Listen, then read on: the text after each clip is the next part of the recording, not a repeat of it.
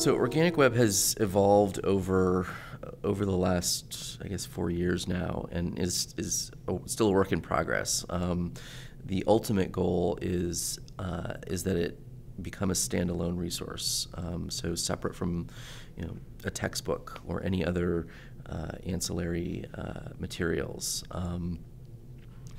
And that said, it's a computer-based interface, and so ultimately I see it being used by students in not a classroom but in a computer lab, where students are sitting around, perhaps four to a table, each in front of their own monitor, and they're working on interactive exercises together, with a faculty member sort of circulating and maybe a course assistant or TA circulating as well.